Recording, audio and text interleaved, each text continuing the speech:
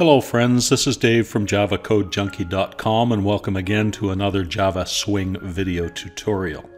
In this episode we're going to take a look at the JPasswordField.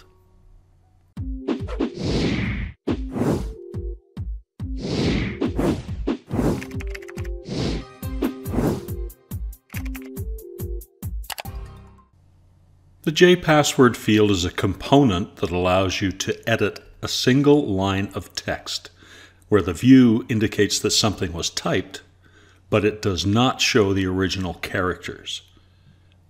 So let's get to the code. We have our original starting point with a new project. The first thing I'm going to do is to set a new layout for our JFrame as a flow layout, and I'm also going to create a JLabel, a JPasswordField, and a JButton. First, for the flow layout,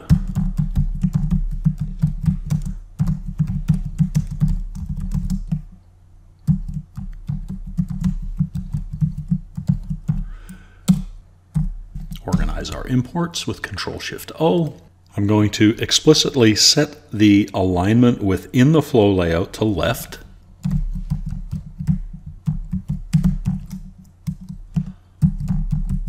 Flow layout.left. And I'm going to set the horizontal and vertical gap between components that are going to be added to our flow layout. Layout.setHgap, 10 pixels, and layout.setVerticalGap, also at 10 pixels. Now this can be done when you're creating the flow layout by specifying an alternate constructor, but I like to do them separately, and it is explicitly showing what I'm doing to the layout. Once we've created and configured our layout, we'll add it to our JFrame, frame.setLayout, layout. Then we'll create the three components, the JLabel, the JPasswordField, and the JButton. I've already set up private instance variables for those three components, JLabel, JPasswordField, and JButton.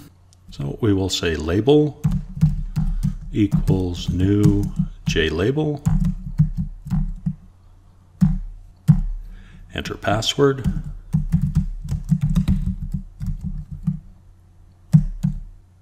we'll create the password field object,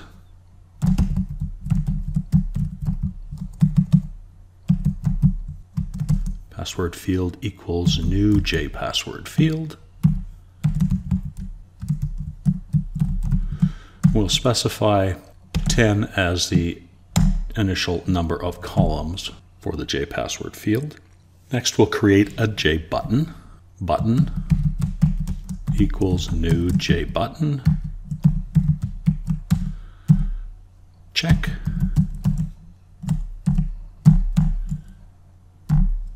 We'll then add these three controls to our JFrame.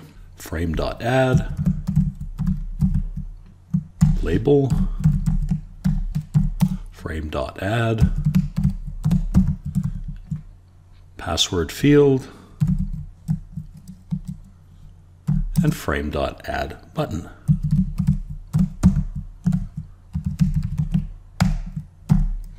We'll right-click on the project name.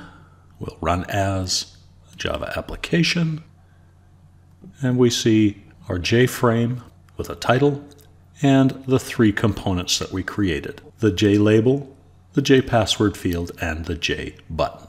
Now we can type into the JPasswordField. What we type in the JPasswordField is not echoed to the screen, but it is replaced in the view with small black circles. Let's also add an action listener to our button so that we can get the value of the JPasswordField. Button.addActionListener, new action listener,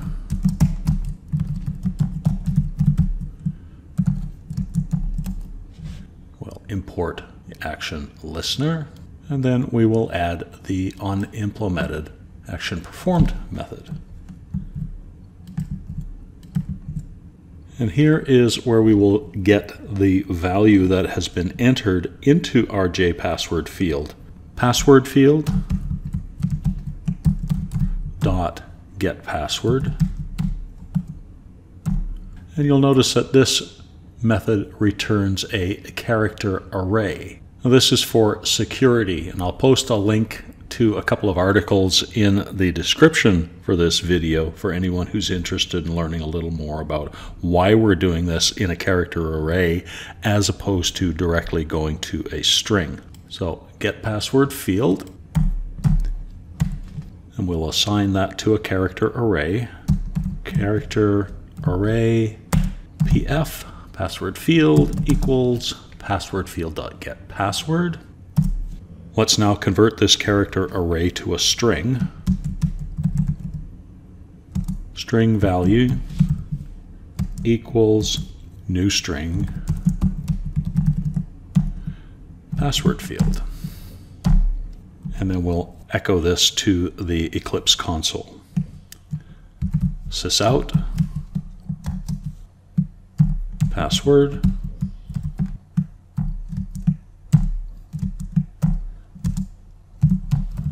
value. Let's run and test that. We'll enter a password. Let me come in. We'll check, and the password that we get from the password field is let me come in. We can also set a value for the password field. Password field dot set text. Let me come in. We'll run. Now we'll see in the password field we have an initial value, so we don't need to type anything, but we can check by clicking on our check button, and it's the value that we set. Let me come in. And the last thing that I wanted to show you for the password field is the fact that you can set your own echo character if you don't like the one that is provided by default.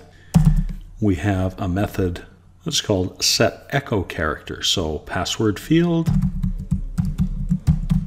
dot setEchoCharacter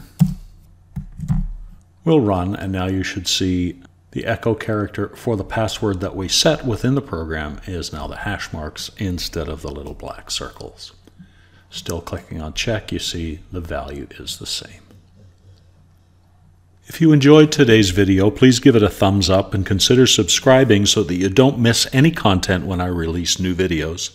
Thanks for hanging out again today. I appreciate it as always, and I hope to see you again in the next video. Until then, stay safe and keep on coding.